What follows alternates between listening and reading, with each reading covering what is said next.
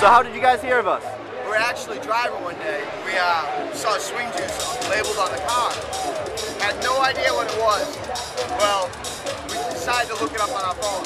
Found out where it was, what it was about, but we thought it was funny because we took so much detail, where the car was from. It said Florida tags, but it wasn't placed in Florida. It was in Rhode Island. It was in a couple of stores that we go to, and now we're here and trying it out. And after trying it, what do you think? It's great, refreshing, light. It's good.